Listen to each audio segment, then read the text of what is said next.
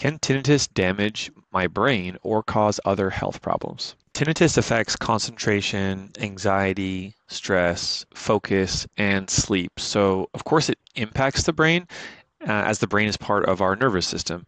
But fortunately, tinnitus can get better through proper treatment, and we don't see any permanent negative effects to one's brain health because of tinnitus. Today, you're here with four tinnitus doctors, Dr. Breanne, Dr. Ramsey, Dr. Michelle, and myself, Dr. Ben, and we're here to answer 20 questions to help you with tinnitus.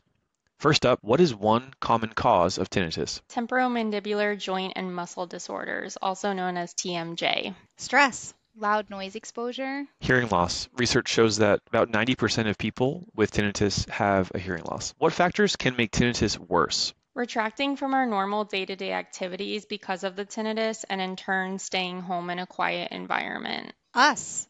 We can get in our own way with our thoughts and our reactions to our tinnitus. I think holding on to stress, take time each day to try to release stress, decompress through things like meditation or exercise. Insomnia, trouble sleeping, or abrupt changes to diet or medications, to name a few reasons why tinnitus can get worse. How can you tell if neuroplasticity is occurring during your tinnitus treatment? Noticing a change in your reaction to the tinnitus, so instead of feeling really anxious, you feel a little more neutral towards it. Mhm.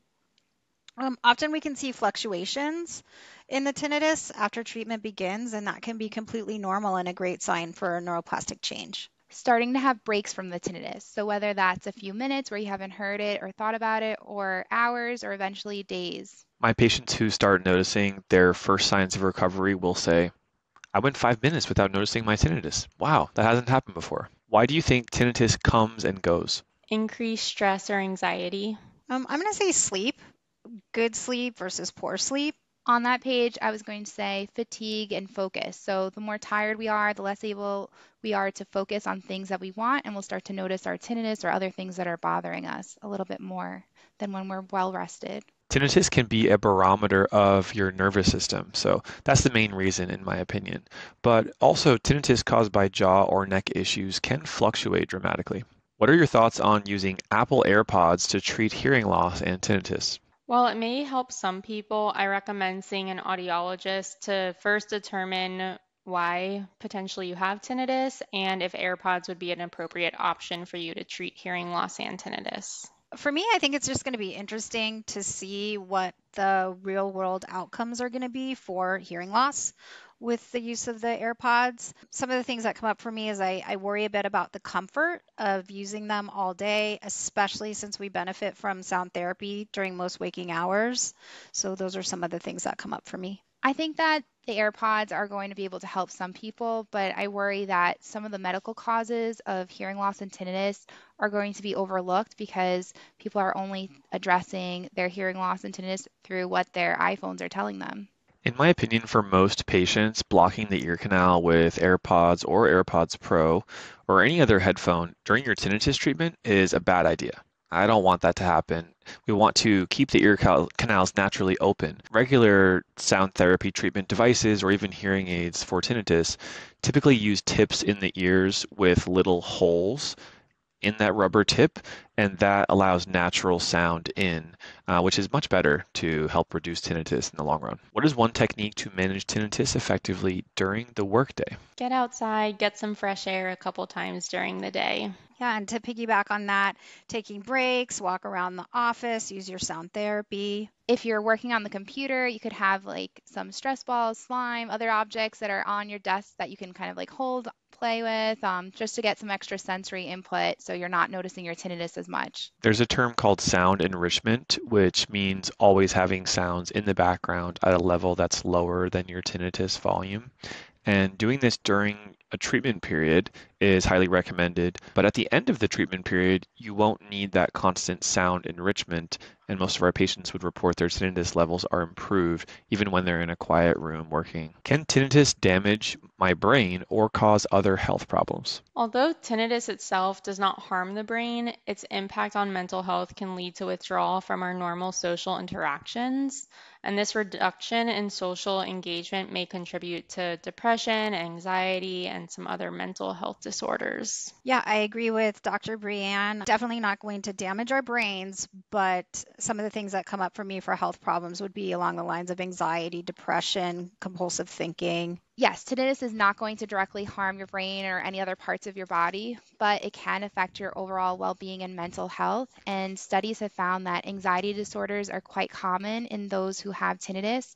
Prevalence rates can range anywhere from 25 to 45%, depending on the severity of the symptoms. Tinnitus affects concentration, anxiety, stress, focus, and sleep. So, of course, it impacts the brain, as the brain is part of our nervous system.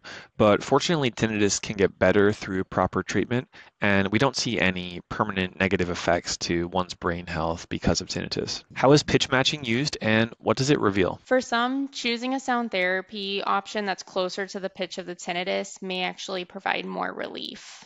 Pitch matching can be used as a counseling tool. It can help patients better understand their tinnitus, and it gives them validity to what they are hearing. It can give insight into what frequencies they may have hearing loss at or where they may have outer hair cell damage.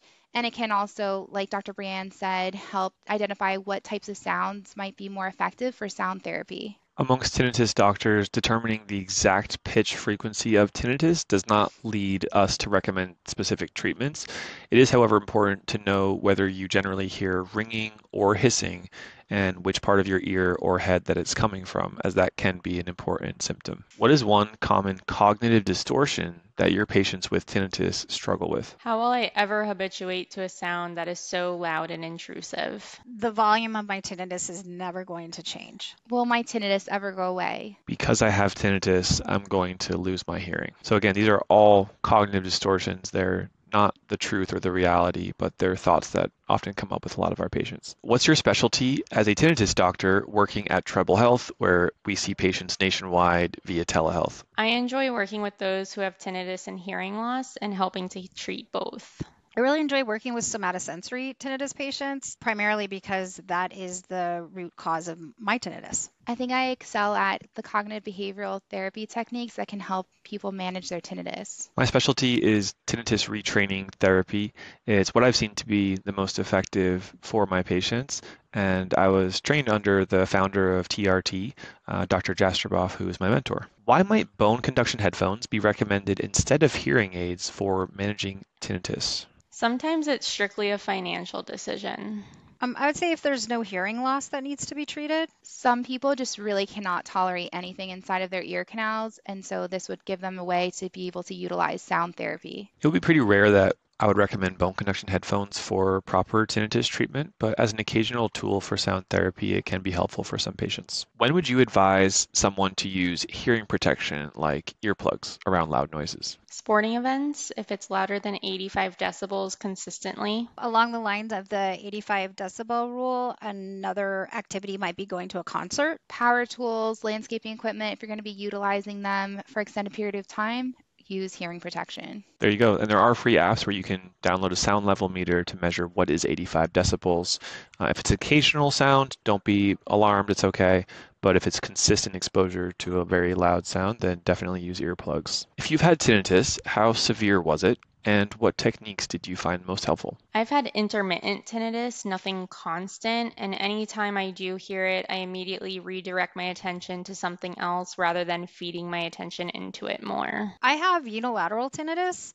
I would say at the onset it was severe. I have successfully habituated, and I would say hands down sound therapy was one of the best tools that I used by far. I had probably moderate tinnitus over a decade ago. Like Dr. Ramsey, it was unilateral only in my right ear, and I think I used a lot of different techniques, but the one that I think really helped me was to change my cognitive distortion about why I had tinnitus in my right ear, and it kind of changed the definition. I was really worried about having hearing loss in my right ear, even though I never had any measurable hearing loss. And I started to tell myself that my right ear just could hear more sounds. It was more sensitive than my left ear. And just twisting around those words helped me to calm my mind about why I was experiencing tinnitus in my right ear. I've had a mild tinnitus in both ears, generally around a 1 or a 2 on a 10-point scale.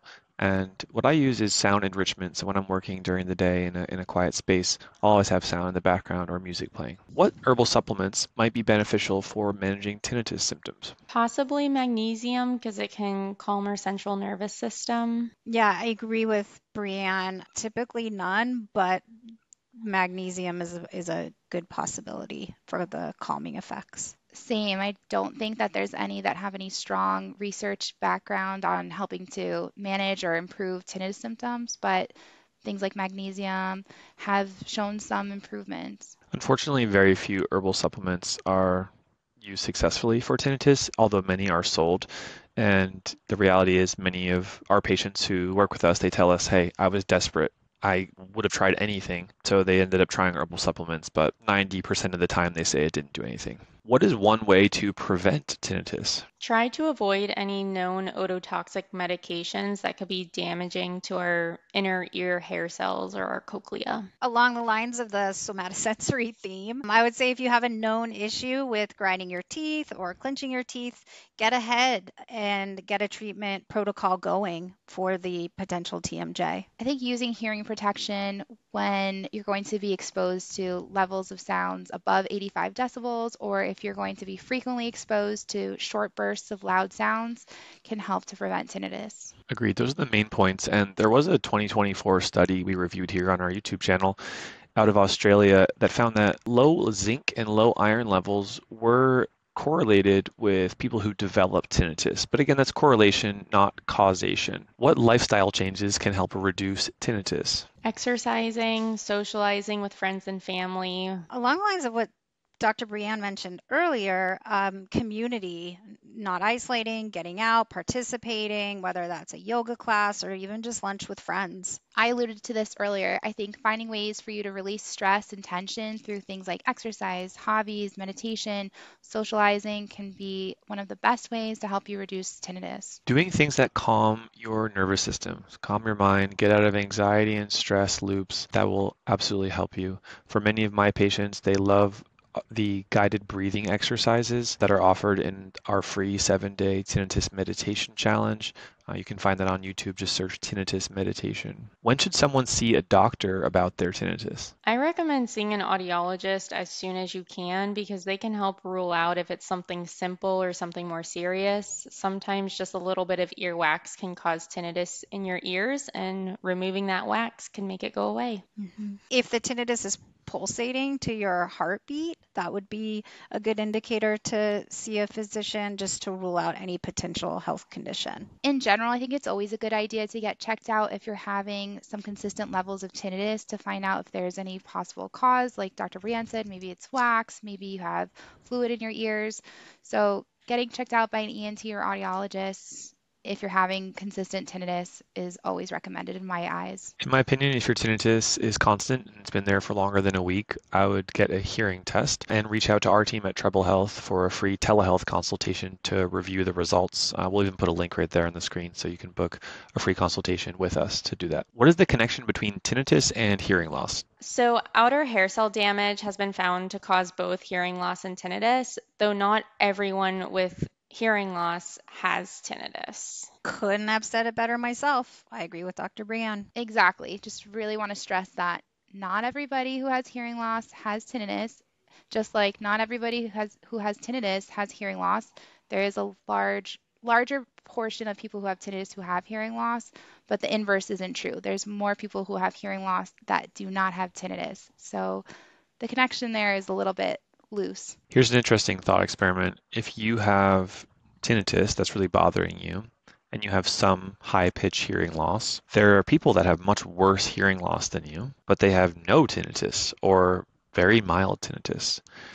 That shows us that tinnitus does not only come from the ear, but it also comes from how our auditory brain responds, reacts, and amplifies that signal. So hopefully that's a sign that treatment is out there because we can restore and reduce the tinnitus at a neurological level, despite your hearing test and your hearing function not getting any better. Question 19, what can cause pulsatile tinnitus? High blood pressure, increased heart rate. TMJ. There's some tumors that can grow around the ear or the skull that can press on veins and cause pulsatile tinnitus. We have an intricate system of veins and arteries, so any problem with those could potentially cause a pulsing sound in your ear. Have you ever seen tinnitus resolve on its own? I have seen tinnitus resolve on its own, especially if it's due to something somatic. So if you have TMJ and you get a mouth guard, you resolve the TMJ, the tinnitus can go away on its own. Yes, I have seen tinnitus resolve on its own. Same with Dr. Breanne.